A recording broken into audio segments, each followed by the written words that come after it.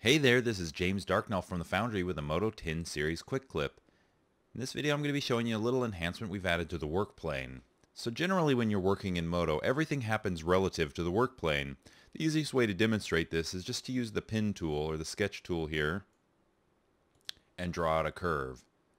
So if I draw out a curve here, you can see when I rotate that appeared flat on the work plane.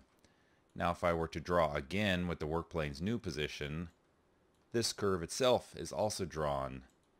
But even if I go back now and I draw another curve on there, this one is going to be parallel to the initial curve because it appeared on the exact same work plane. Now if I undo all of those curves now, we can go to the work plane and we can do the align to screen.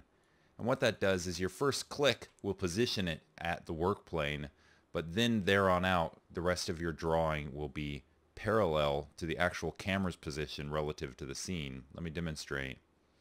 To get the sketch tool, now if I click and drag on here, you can see as I rotate that was not against that work plane, but that was parallel to what I drew. So I can draw another curve. And that one right there.